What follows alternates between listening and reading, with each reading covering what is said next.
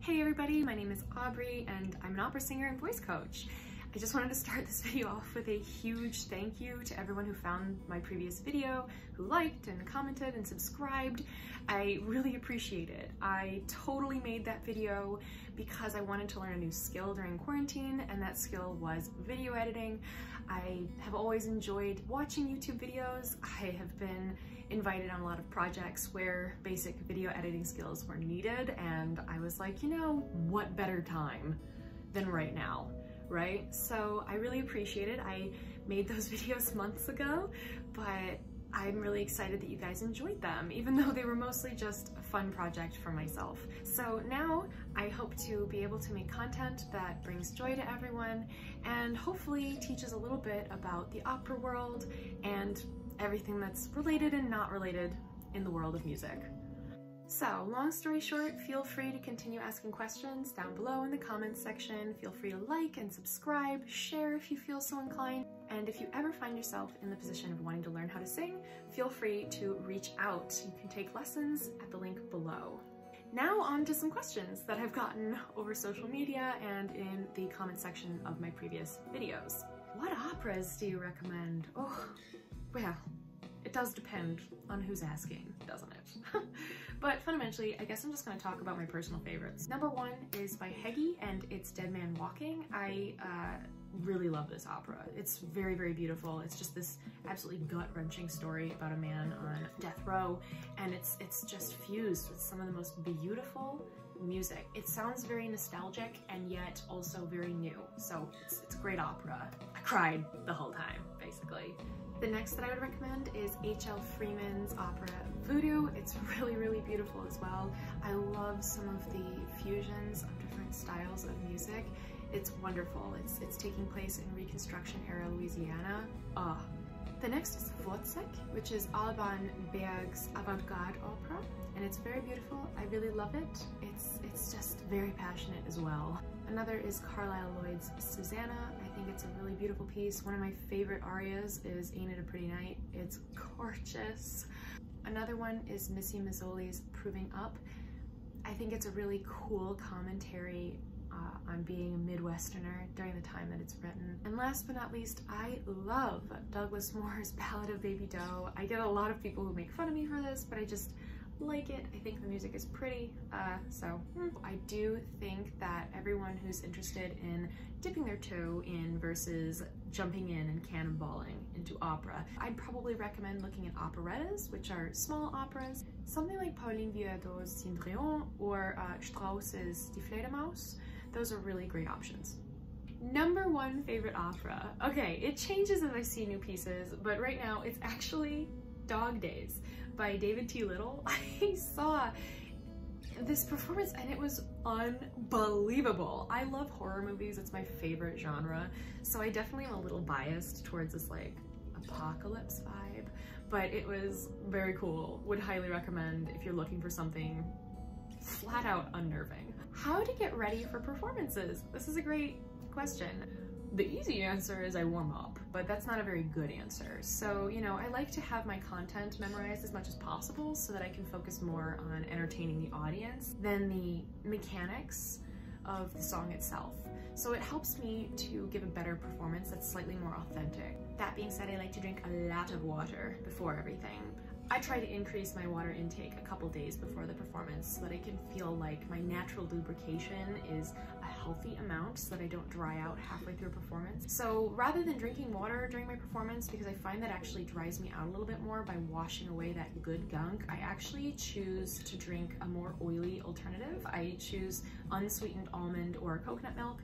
It just kind of helps me feel more naturally lubricated, which I like because as you're singing, your vocal cords are doing this over and over again. It's exhausting and very drying. So, you know, I like to try and stay as hydrated as possible. I found some information from Dr. Leslie Childs from UT Southwestern Medical Center, so I will quote those a little bit, but I also put the full article down there if you want to read more. She had a lot of really great things to say.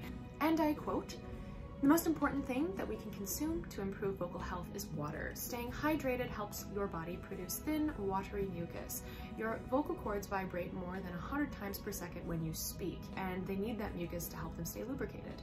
We recommend drinking 64 ounces of water each day. If you enjoy a caffeinated or alcoholic drink, you will need to add more water to your daily consumption. Now, I'm a big coffee drinker, so I do have to be careful. I try my best to drink as much water as I possibly can, but yeah, it is hard sometimes to stay on top of the drinking of water. Is the stigma around opera going away? I would say the answer to that is both yes and no. For example, institutions like the Metropolitan Opera are really forward-thinking in terms of providing streamed operas for people who want to go to movie theaters and see stuff. I have seen a couple of them. They're pretty neat. I've also seen smaller companies make things a little bit more affordable, a little bit more intimate, which is also really cool. I like being able to see those smaller houses have a really full audience. It brings me a lot of joy. But inherently, opera is still very focused on Western musical traditions as well as targeting a slightly wealthier audience. Does that mean all opera is like this? No. There's a ton of opera out there that doesn't fall into those categories, but it doesn't really get highlighted nearly as often as like Puccini or Wagner or Mozart. There's also a lot of other stigmas that have been largely swept under the rug for many decades, even centuries, which are currently at the forefront of a lot of the discussions happening, at least what I'm seeing in our personal Facebook pages, other singers and stuff like that. Things like ticket costs, opera's relationship to technology, the breakdown of composers who have stage time, racism, sexism, ableism, and many more. And we as an art form have a lot of growing to do. We also have a lot of work to do, and we have a lot of humbling to do. For people who are curious about breakdowns of performances by composer, feel free to check out the link below for a website called OperaBase. It's a really quick place to get a basic understanding of how biased opera can be, and hopefully we can change the programming together if we continuously ask houses to celebrate composers from a variety of different backgrounds, develop more diverse admin teams and programming directors, and consequently purchasing tickets for these kinds of shows. The dollar speaks volumes. A positive thing that's happened, though, in 2019, the Met did announce that for the first time in their history of 136/7 years, depending on when people are seeing this, the Opera House would put on the first ever composition by a Black composer, and I'm very excited to see it. I've been hearing a lot of really good conversations about it. That means for the 2021-2022 season, we're going to be seeing Terence Blanchard's Fire Shut Up in My Bones on that stage. It's gonna be very exciting. I'm super pumped. Music from different communities is terribly underrepresented in opera. So we're talking new composers, BIPOC composers, LGBTQIA composers, female composers, non-binary composers. We're seeing a massive disparity between their opportunities and the opportunities of composers who have been gone for a while. Fundamentally, the house wants to sell tickets, and it's hard to ignore the power of name recognition. The problem is, by not featuring works by modern composers, we fail to communicate properly with our modern audiences, and it's very hard for us to connect to modern viewpoints, and consequently we run the risk of stagnating our art form.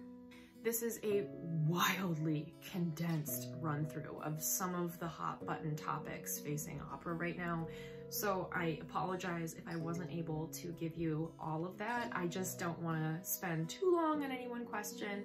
I plan on making videos talking a little bit about these kinds of things and inviting some of my colleagues and friends and talking about how these kinds of issues affect them personally, because I think that there's only so much that I can speak on effectively. I'm excited to see where opera's going, and I'm excited to see how we can work to connect with you guys, all of you.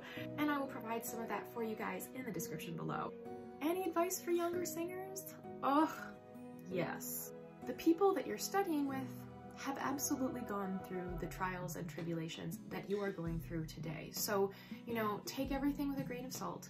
Try and find what makes you happiest as an artist and focus on those things first. Everything else will slowly start falling into place. That being said, please make sure to look into tangentially related careers as well. I'm very grateful that I had the opportunity to do that. So I was taking music business classes and musicology classes. You know, even though sometimes I can't be performing actively, like right now, I can still fall back on these other interests that I've been able to foster. So I genuinely enjoy them. I am able to stay in music even though I'm not performing actively, and I feel really satisfied. I feel more comfortable and confident. So, you know, always make sure that you're fostering a backup. There are so many careers out there. You don't ever have to leave the music world if you don't want to, or if performing just doesn't fit perfectly for you. There's no shame in not wanting to perform all the time. There's lots of options. Also, remember that community is everything. Try and build a community around you of colleagues that you like collaborating with, that are really, really nice and positive, and hopefully you can create a community that is even better for the next generation of musicians to join. Next question, can I still take lessons if I'm an adult? Yes, yes, yes, 100,000% yes. I probably will make a whole video just talking about adult lesson taking because I am so passionate about it. People love to use the phrase, old dogs can't learn new tricks, but in reality, I don't think that it's that. I think it's the awareness of the pain that comes from failure that is preventing people from taking the risks that they need. I think I might have touched upon it on another video, which I will try and put somewhere, but it's kind of this idea that we recognize quite early on what we're good at, and we kind of keep doing that because it reinforces a positive sensation in us. So we kind of end up shying away from things that are risky or slightly different from that. And as a result, we miss out on opportunities. So, you know, at a certain point in our development, we actually end up creating a pattern that we know works, but ends up stifling creativity.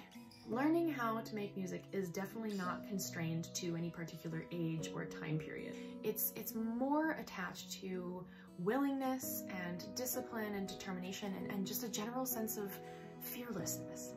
I definitely feel like a lot of my adult students actually learn better than kids because they appreciate what it means to practice. They also are putting money and time into it, which is valuable as you get older, and they honestly genuinely enjoy it. It's something that they already enjoy. They don't need to learn how to enjoy it. Sometimes, at least for me, when I was taking lessons as a kid, I didn't really enjoy it. I hated taking piano. You know, it took me a while to figure out that organic love for music. I'm gonna be totally honest. Now I love it, obviously, but it took me a while to get there, and adults that come to me already love music. So that step's already reached, so it definitely helps, you know, but adults have forgotten what it feels like to be at zero knowledge, you know, and that's terrifying. But if you feel like you have any interest in taking lessons, take this as a sign to do it. It's worth it, trust me, because researchers have long since been saying that playing a musical instrument at any age is proven to reduce levels of stress hormones like cortisol. It also enhances your memory capacity and your spatial reasoning, which is great as we get older. It's also helpful for general life skills, so win-win, right? I also have linked a couple more studies about these kinds of things in the description box below. So if you have any interest and you want a little bit more bolstering, don't worry, I got you. Go ahead and check it out. Another question that I got a lot in my last video was, you use the word color a lot. What does color mean in relation to your voice? Well, the short of it is that color is representative of the timbre or the tone or the unique qualities of any given pitch that helps us to determine more about it. For example, you can hear this piano play middle C, and you can hear me sing middle C.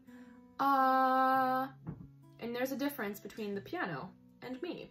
That would be a difference in color. They are the same pitch, but we happen to pick up on the different frequencies and colors that make it unique. For example, I can sing this C like this. I can also sing it like ah. I can sing it like this.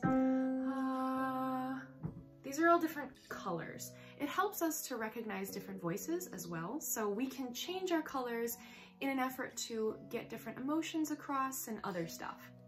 So I hope that some of you guys found the answers interesting. I enjoyed making this video. It was really fun.